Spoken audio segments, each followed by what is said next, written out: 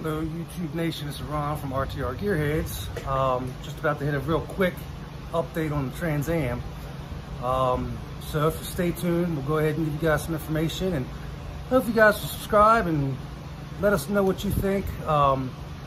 Again, like I said in the video coming up, that more on this video, that we're trying to settle on the LS, but if it comes down to it, we're going to go back to just a normal naturally aspirated motor, carburetor, but be with you in a second. The Trans Am is actually sitting where it's going to be until the swap is finished. Like I said before, we're really hoping for the LS swap, looking for the motor and trans right now.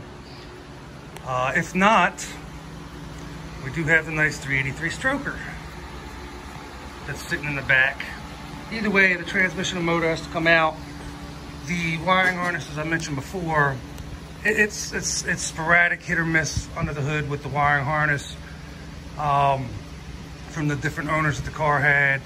So regardless, we're gonna be probably tomorrow getting under the hood, and we'll start actually pulling the harness off of the engine, because regardless, when that motor and transmission come out, I'll get a new underhood harness if we're staying with the carbureted motor, or I've got to thin out and figure out sensors and everything when we do the LS swap.